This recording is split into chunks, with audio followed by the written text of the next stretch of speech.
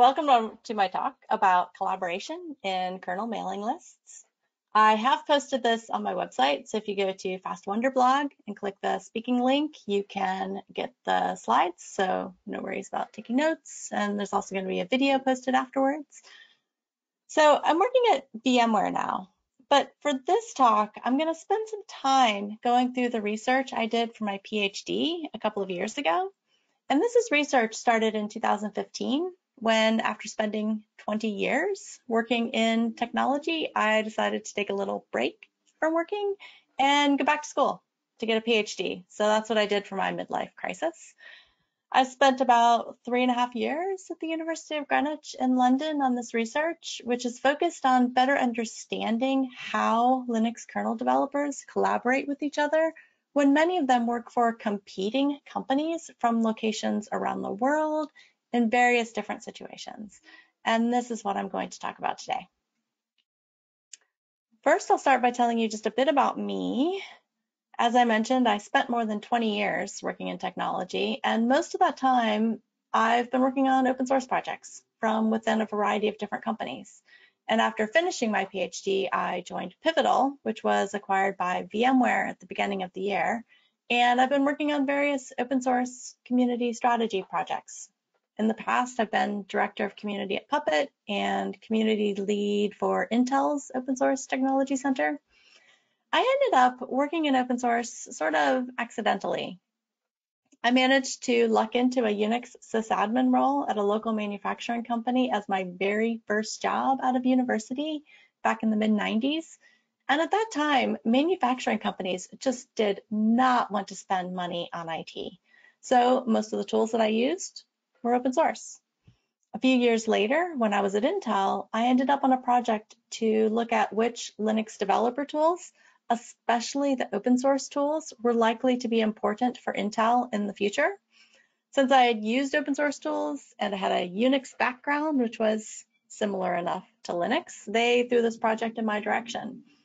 And a huge part of the evaluation was related to the community. Is there an active community? Are there regular releases? Are there users for the tools? And I started to get more and more fascinated with how these communities worked. And when I first started using open source, how a bunch of random people threw code together and actually ended up with something that not only worked, but worked really well, was a complete mystery to me. Now, as I started looking more closely, I realized that there's actually quite a bit of structure with committers and maintainers that just wasn't obvious from the outside looking in.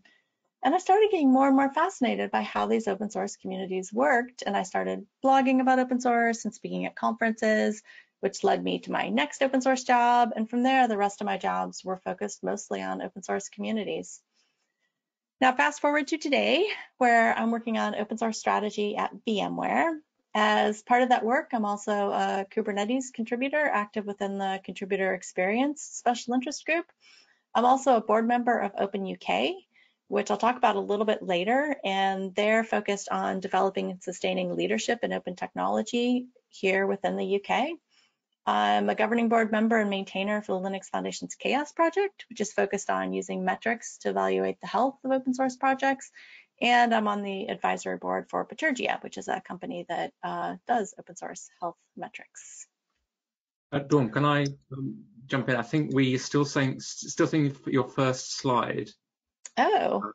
You're moving on. I'm afraid we're not moving on with you. Yeah, I don't know. Oh, there we go. That's it. We can now see about my research. 16 kernel interviews. Sorry, now I can't see my screen. Okay.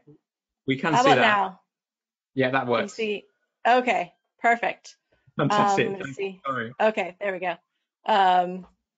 So when I worked in the Open Source Technology Center at Intel, we had quite a few kernel developers on the team. And I was always interested in how they worked so closely together with other people from a wide variety of companies, including our competitors. One of the interesting things about the Linux kernel is that the vast majority of people who contribute to the kernel are employed by companies to do this work. However, a lot of the academic research on open source software tends to assume that participants are volunteers, contributing because of some personal need or altruistic motivation. And while this is certainly true, absolutely true for some projects, based on my experience, I know that this assumption just is not valid for many projects like the Linux kernel and OpenStack and Kubernetes, for example. When I talk to kernel developers, they almost always say that it's the contributions that are important, not your employer. And as a part of my PhD research, I interviewed 16 kernel developers, and most of them said they don't really pay much attention to where someone works. So from a more practical standpoint, I wanted to test this idea out a bit and use my PhD to explore whether where you work, along with a bunch of other factors, influences how people work together in the kernel. As I mentioned, I did 16 interviews. When selecting people to interview, I wanted to get a wide range of people from a variety of different types of companies, but with a focus on people who were experienced kernel developers, employed by a company to develop kernel code. So most of my interviews were with maintainers. I interviewed 3 women, the rest were men. The matching maintainer and gender numbers are indeed a coincidence, since 2 of the women I interviewed were maintainers. The people I interviewed were from a variety of company sizes, locations. Some of the sectors included semiconductor, consumer electronics, application software, networking products, nonprofit, storage, and a bunch of other sectors. For the people I interviewed, most of them said that physical location is not important, since collaboration happens on mailing lists where people respond asynchronously. However, some people are aware of time zones for key people they work with often, but most also claim that time zones don't really matter that much. For example, one person said that they know really well which person is in which time zone, and they use this information to know when to expect replies. But they also said that they don't really work more closely with people who are online at similar times. Several people mentioned that by using mailing lists, which are email-based and asynchronous, it makes it easy to collaborate with people across multiple time zones. And given the current pandemic, I think we're seeing more examples of this, since most people working for technology companies have been working from home for months. Almost all of the people interviewed, with only a couple of exceptions, considered their affiliation with the Linux kernel to be more important than their relationship with their employer. So they consider themselves a Linux kernel developer first and employee second. Anyone who's spent much time around kernel developers has probably witnessed this in action, as people jump from one company to the next while still continuing to do very similar work within the kernel. Even when they enjoy their current job and really like their employer, they still tend to look at the relationship with an employer as something that's a bit temporary, while their identity as a kernel developer was viewed as something more permanent.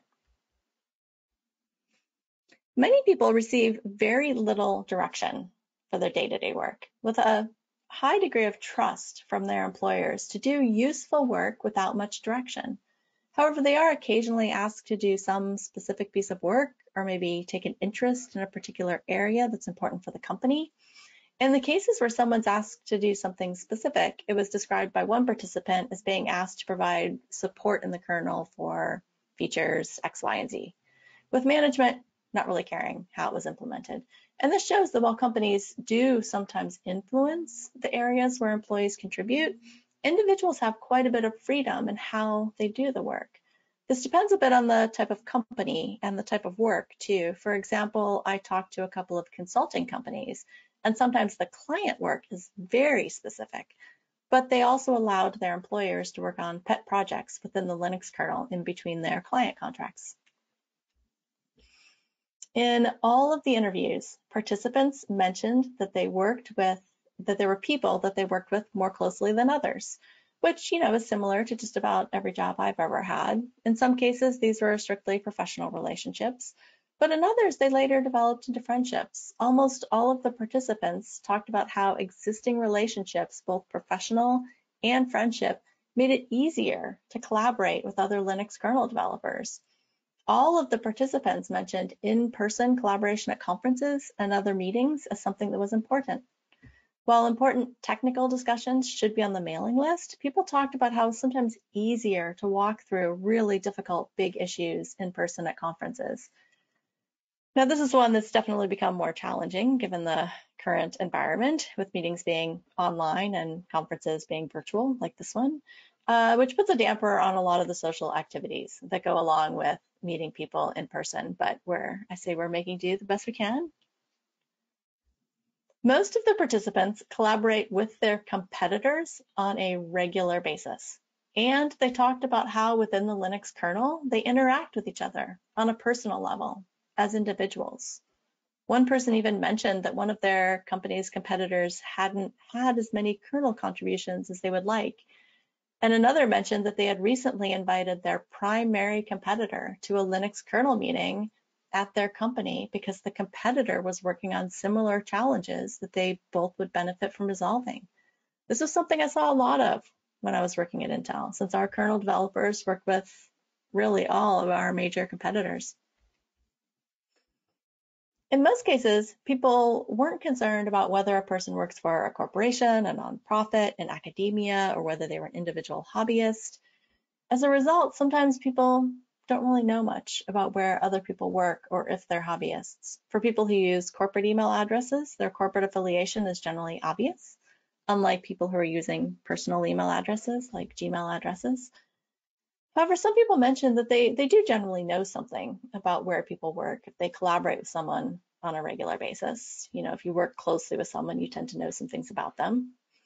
The one case where it mattered for some people is for people who are participating as volunteers instead of as a part of their employment at a company.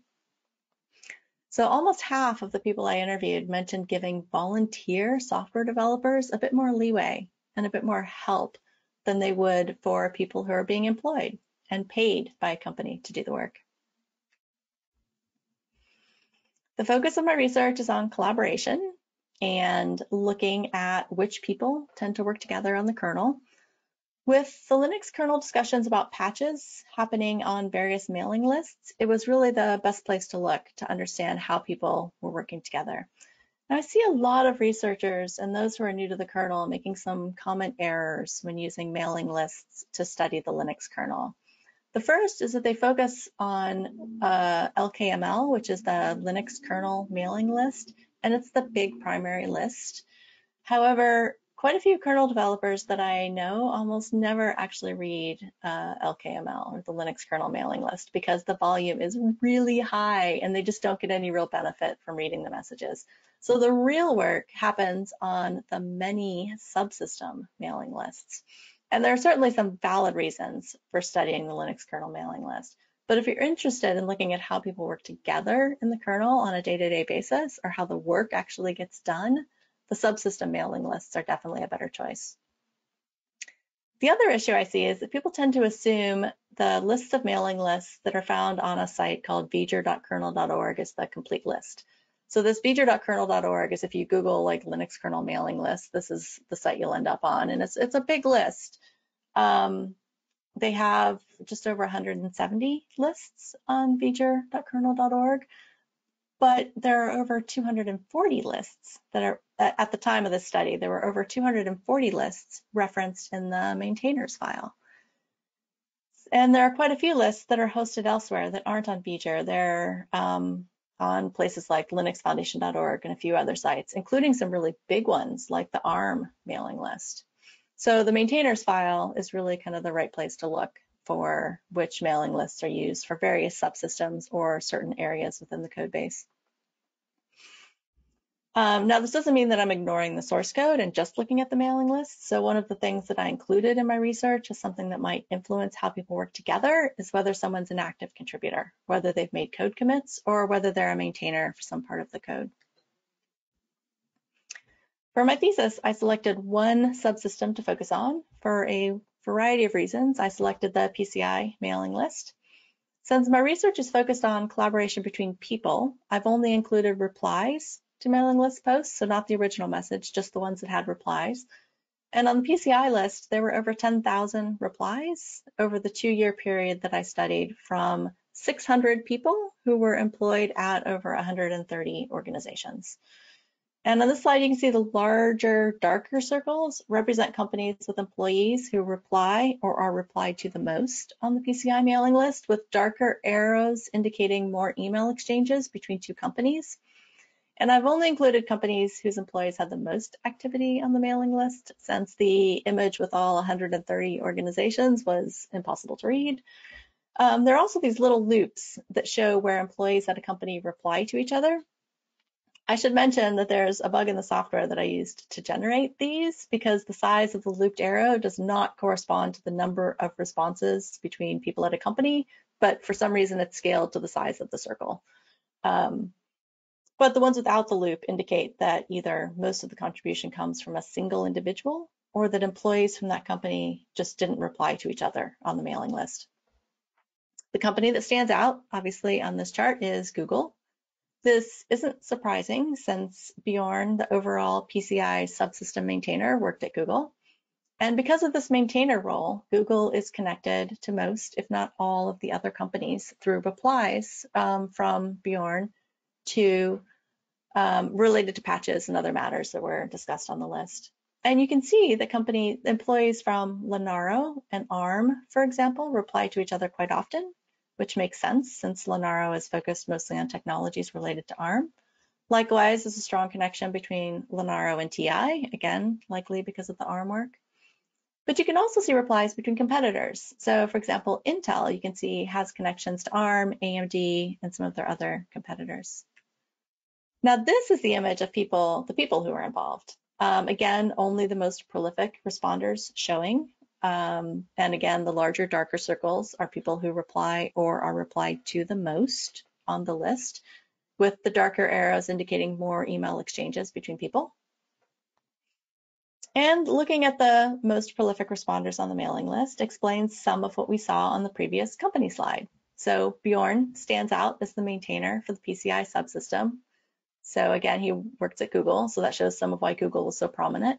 And you also see people like, Arnd Bergman from Linaro, Alex Williamson from Red Hat, Yinghai Liu from Oracle, along with Liu Jiang and Rafael Wysocki from Intel. Now, for the PCI list, I also did quite a bit of statistical modeling, specifically a conditional logistic regression model that I am not going to go into here. Instead, I'll just kind of do some hand waving and move on to the next slide, where I talk about what all of this eye chart means. As I mentioned earlier, I'm focused on collaboration between people in the kernel, and since collaboration happens on the mailing lists, I'm using mailing list replies as a proxy for collaboration. The idea was to use a statistical model, in this case for the PCI mailing list, to determine which things increase the likelihood of someone replying to a mailing list post. And the model indicates whether something increases the likelihood of a reply, but unfortunately, of course, it's up to me to interpret why that might be the case. There are many things I looked at that increase the likelihood of collaboration, or more specifically, likelihood of replies to mailing list posts. Being in the to or CC fields of the email is one of the strongest indicators that someone is likely to reply, which isn't surprising since I know a lot of Linux kernel developers have email filters to catch these, since if I put you specifically on the to or CC field, it's likely that I'm expecting you to reply, or at least look at it. And looking at where people contributed code was actually a bit tricky, because I'm already essentially restricting the data to a subsystem by choosing a mailing list. So I had to look at contributions to the same area of code at a more granular level. So I defined area as a section entry in the maintainers file, which you can see this picture here is just a screenshot of a little bit of the maintainers file. And for example, there are around 30 sections that use the Linux PCI mailing list. I also, when I did the analysis, didn't restrict collaboration with each other just to PCI subsystems, because many people may work together in other areas as well. So I looked at that too. And people contributing to the same areas of the source code over the previous 63 days, which is the average release window for the Linux kernel, this was actually the best indicator of the likelihood of a reply, which again isn't particularly surprising, since people who are intimately familiar with particular sections of the code are probably more inclined to provide feedback or have questions for people discussing or submitting patches in those areas. One interesting result is that people who commit code or are maintainers are more likely to reply to other people, but are less likely to have other people reply to them. It might be that experienced people are more likely to provide feedback on contributions from less experienced participants. This could also be because some maintainers, including Bjorn on the PCI mailing list, send quite a few replies to acknowledge patches that are being merged without any additional discussion. And it would be interesting to see if this remains true on mailing lists where the maintainer doesn't send as many acknowledgements. It was also nice to see that people working for the same organization were also more likely to reply to each other on the mailing lists. It's easy to ping someone who works at your company using other channels or via private email. So it was nice to see that people are having public discussions on the mailing list with others at their company. It's also more likely for people who have had previous interactions on the mailing list in various ways to collaborate, which isn't a surprise. If I know you from previous experience, having participated in the same threads or replied to you in the past, it makes sense that I might reply to you when you post new patches or other discussions on the mailing list. This could also be because people who work on similar things tend to have interactions and reply to those same people over time. Now, for a few things that were not shown by the model to impact the likelihood of collaboration. Now, this doesn't mean that they don't impact it. It just means that the model doesn't show that they do. We'll start with location. In an online community, people contribute from all over the world, and we don't have data on where people live. However, we do have time zone information from the mailing lists. As I mentioned earlier, the people I interviewed talked about how physical location and time zones didn't really matter. Likewise, the statistical model provided little to no evidence that people in similar time zones were more likely to collaborate. I think a lot of companies put too much emphasis on having people co-located when it seems like for Linux kernel developers, they can live anywhere and still effectively collaborate with other Linux kernel developers. And I think we're seeing this more and more as well during the pandemic. A lot more people are able to work from home or online more effectively than maybe we thought we could. There was a similar result when looking at whether people work for the same type of organization. I looked at whether people were more likely to reply to emails from other people who worked at the same type of organization. For example, if someone who works for a nonprofit, are they more likely to reply to someone else who also works for a nonprofit? And again, the model provided no evidence that people tend to reply to posts from people who work at similar types of organizations. Now with that, that's actually my last slide about my research. But before I go, I wanted to put in a really quick plug for OpenUK, since I'm assuming most of the attendees are based here in the UK. So OpenUK is a not-for-profit company focused on collaboration around open technology, which includes open source software, open source hardware, open data here in the UK. And we're bringing together business, public sector, and broader community within the UK to collaborate both locally and globally. And as I said, this is a nonprofit effort, so we're all doing this voluntarily to try to make things better in the UK. One of the things we've realized is that we have all of this amazing talent around open technologies right here in the UK, but we don't collaborate and work together maybe as much as we should. A lot of us work on global projects and for companies headquartered in other locations, especially the US. For me, I work for VMware. They're headquartered in California, and I work on open source projects. Most of the other participants are based in the US. And this means that I spend way more time collaborating with people in other countries and not spending enough time building and supporting my local open technology communities. And at OpenUK, we're focused on trying to change this dynamic to provide more collaboration and better visibility for our work to help show people here and around the world that the UK is a great place for working on open technologies. But we're not just focused on those of us already working in the industry. We also need education and learning and bring the next wave of people into the workforce. And this means making sure that people aren't just consuming open source technology, but also that they understand what it is and why doing this work in the open is important. We're always looking for, companies to support our work, or if you're interested in helping us with some of the work, you can go to our activities page on the website. We have a big list of committees, and most, if not all of them, are looking for volunteers. And the best way to keep up with what we're doing is you can go to our website, sign up for our monthly newsletter, or follow us on Twitter and LinkedIn if you're interested in getting more involved. We're always looking for volunteers. And with that, I will wrap it up. So thank you all for taking the time to listen to me in your evening. And now I can just open it up for questions. Thank you, Dawn. Thank you very much, Dawn. Yeah, questions. Again, you can use the questions feature, stick your hand up in GoToWebinar, or use Twitter at BCSOSSG. One question from me, Dawn. Do you think that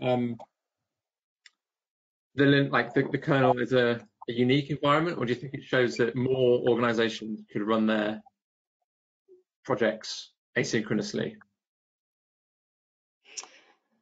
I think it's a little bit of both. So, you know, in the one sense, the kernel is a bit unique in that they've been doing this since the 90s, right? Like the Linux kernel community has not fundamentally changed the way that they work for a really, really long time.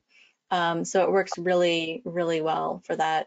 The way that they do things works really well for that community. But I do think that more of us could do a lot of our work over email and asynchronously. I know it's something I've been trying to actively work on because it's so easy to just, you know, I'll just set up a meeting with this person so that we can chat about this thing.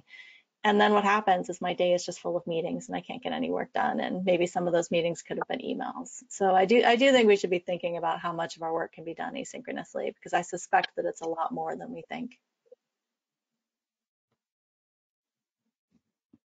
Thank you very much. There's a question here from Terence Eden. There's been some recent discussion about whether mailing lists present a high barrier to entry. Do you think a community like Linux Kernel could move to, for example, GitHub issues?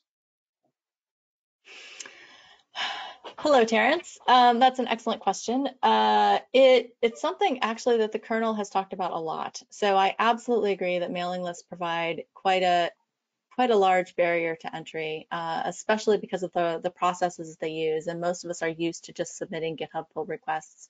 They've actually looked at moving the kernel to GitHub a few times and done some analysis. And because of the size of that project and the scale and the way things are broken down, there hasn't been a way to make that practical. There are some limitations in the way that GitHub works that make it not work for the kernel.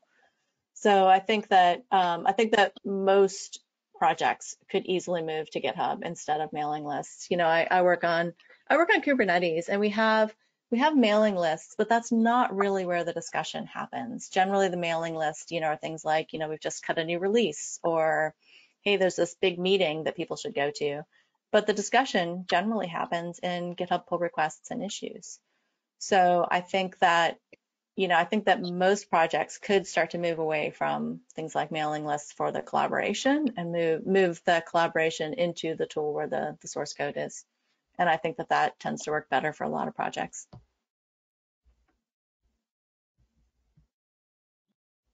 Great, thank you very much, Dawn. I think that's all the questions. Perfect. Thank you. Thank you.